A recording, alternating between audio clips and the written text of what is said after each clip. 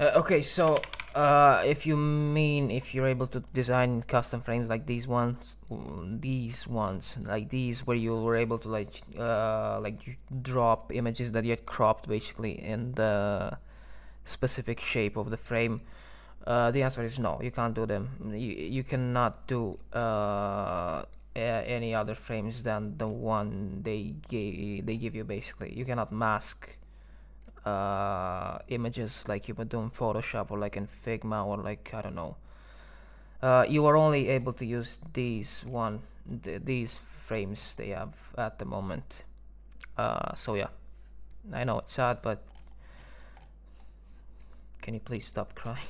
Yeah, yeah. I guess there's nothing more to say. I mean, there's plenty of templates. I'm sure you will be able to find one that probably works for you, but it won't be a custom shape, I guess. So it won't be perfect, but it could be good enough if like I said, if you find one that's close enough. So yes, the answer is no, unfortunately. So